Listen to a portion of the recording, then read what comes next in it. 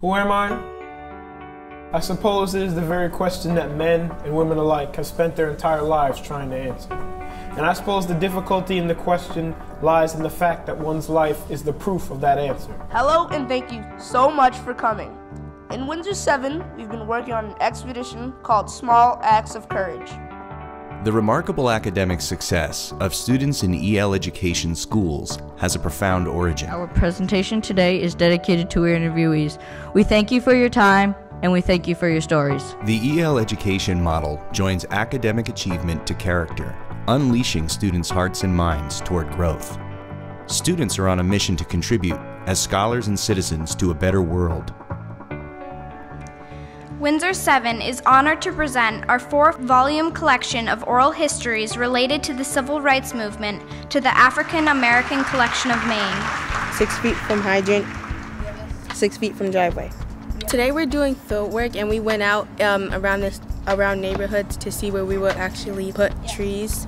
For large trees we have yellow wood, green ash, English oak. We had to visualize and see what kind of tree we were going to put there, if it was to make shade, if it was to make the place look better. Could be a Japanese alcova. Length is 24 centimeters.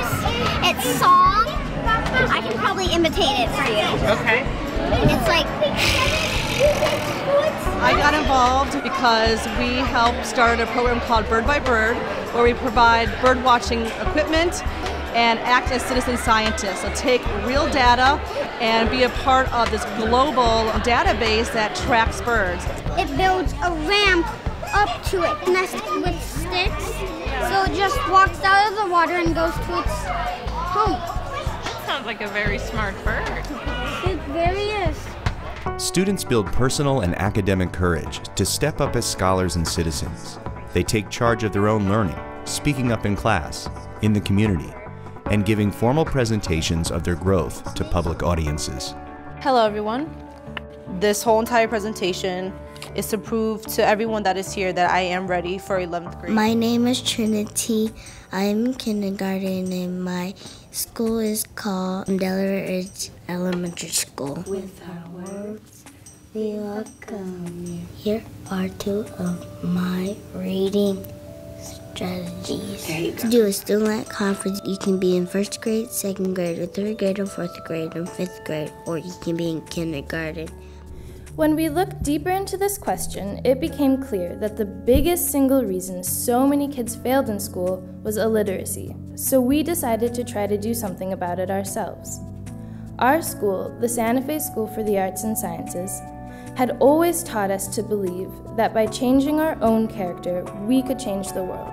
EL education students are not working only for themselves. They are working to help their classmates as well, supporting each other, critiquing each other, and holding each other accountable for quality. His job in 1st grade was to draw a butterfly. Austin had to use this photograph as his model. This is called a tiger swallowtail. I knew it! Toby, what would you say? Don't put those little tail things so pointed in. I'd say put them more pointed down. Let's look at his last draft. And what do you think? He made a lot of progress. He persevered doing it. And the negative space here should be a little bit smaller. And the negative space here could be bigger. So I like how your scales are going to the direction of where the body is.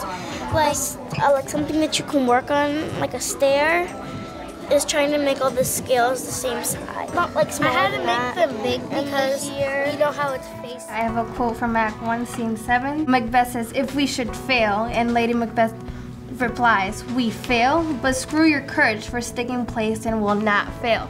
Shakespearean language is a very different language than our modern English and what we're used to, so it definitely did take a lot of academic courage, especially me, where I came from a different country, and that was definitely a challenge for me, trying to adapt to all those, that new language. The females, when they were more submissive and just listened to the males. I disagree because in the end it changes, and Macbeth says, "The mind I sway by, in the heart I bear shall never stand." Stepping up to sharing a different idea or maybe disagreeing with something else, that's something that's very difficult sometimes. You don't want to seem like, oh, I don't agree with you, you're wrong, but you do want to share your ideas and you do want to interpret their text in a different way to challenge them. And back then, the person would have fear of you. This school has taught me to push myself. One of my goals is definitely attending college, something that was not accessible to me before I came to this school at all.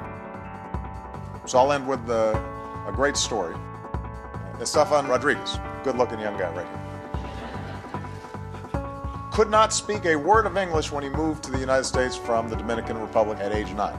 Today, he's one of the top students in his senior class at Washington Heights Expeditionary Learning Schools, or WHEELS. Last month, he and his classmates put on their WHEELS sweatshirts and marched down the streets of Washington Heights in New York City through cheering crowds, parents and teachers and neighbors. You would have thought it was the Macy's parade. The march was to the post office where they mailed in their college applications. And this son of a factory worker who didn't speak much English just 6 years ago won a competitive scholarship to attend Dickinson College this fall.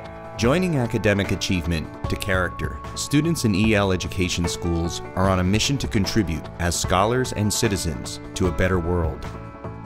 We don't want these to be the exceptions. We want these to be the rule.